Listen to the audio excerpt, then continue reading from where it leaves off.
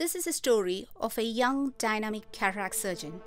He had a bad start to his day, told off by his HOD, was so stressed that he almost fell in theatre. And he even had to shout to his nurse for keeping the wrong set of intraocular lens for the day's surgery. With an agitated and stressed mind, he started his phaco. And to add to his woes, his instruments were not playing the game. And then he realized that his worst nightmare was happening in front of his eyes. He can panic, the team can be unsupportive, he can even get angry at the instruments and staff. He may even be tempted to fish into the vitreous cavity with the phaco tip or needle to get the nucleus. A drawback of this approach is that there is a risk of uncontrolled vitreous traction with subsequent retinal tears and retinal detachment. But our surgeon remained calm and composed. He did a good anterior vitrectomy, removed the cortical matter and implanted the intraocular lens in the sulcus. He ensured that the corneal wound is sealed and the pupil is round. Our patient straightaway underwent vitrectomy. Here you can see the nucleus floating in the vitreous. We are doing a vitrectomy. Now, with a phacophragmatome, the nucleus is engulfed and is emulsified, broken into fragments and is sucked and removed. We have to be careful here because there is a risk of catching the retina and inducing retinal tears. When dealing with a case of dropped nucleus, what a VR surgeon expects is a relatively quiet eye with a clear cornea, good intraocular pressure and a round pupil, which makes his job much easier. A 3-port pars plana vitrectomy is a standard approach. After a core vitrectomy and clearing the vitreous around the nucleus, the nuclear fragments on the surface of retina is lifted to the mid-vitreous and is broken into fragments and is aspirated. Here you can see the nucleus in the vitreous very close to the retina. We are doing a vitrectomy and now the vitreous around the nucleus is cleared to avoid vitreoretinal traction. Now the nucleus is engaged by phacophragmatome and lifted to the mid-vitreous. Here we are using endo-illuminator as a second instrument. Using phaco energy, the nucleus is emulsified and broken into smaller pieces.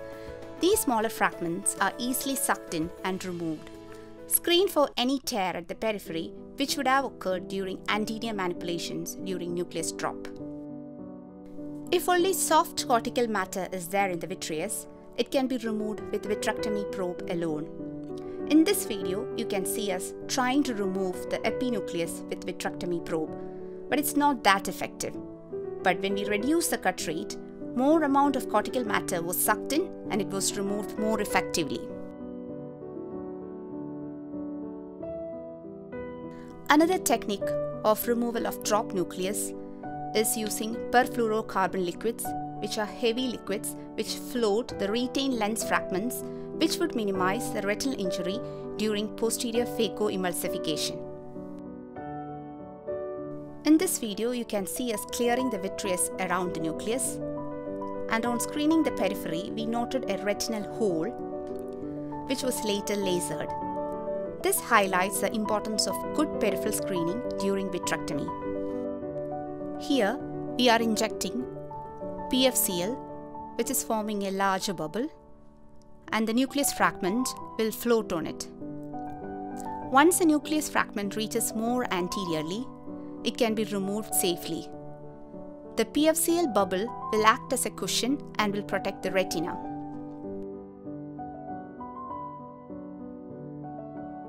Once the bigger pieces are removed, the PFCl is taken out of the eye and the smaller fragments can be aspirated and sucked out. Don't forget to induce a posterior vitreous detachment if that doesn't occur spontaneously, and also mind the anterior vitreous, which frequently causes tractions on the peripheral retina. If it's a very hard nucleus in the vitreous, it poses challenges to the fragmatome. In these cases, the surgeon can use PFCl to float the whole lens out of the eye and deliver it through the corneal wound. But nowadays, we rarely do this procedure. And in this video, it's a hard nucleus and we are injecting PFCl under the nucleus and you can see the nucleus swimming on the PFCL, and once it reaches the anterior chamber, it can be taken out through the corneal wound. Management of intraocular lens is almost similar to that of a nucleus drop. Here you can see an intraocular lens in the vitreous very close to the retina. We are doing a vitrectomy, and now the vitreous around the intraocular lens is cleared to reduce vitreoretinal traction. Now we are grasping the haptic of this intraocular lens with the end grasping forceps, and is brought slowly into the anterior chamber. Once it reaches the anterior chamber, it can be taken out through the corneal wound, and a secondary intraocular lens can be implanted in the same or different sitting. This is a case of retinal detachment in a child who had a previous cataract surgery and is left aphakic. You can see here a stuck haptic on the retina.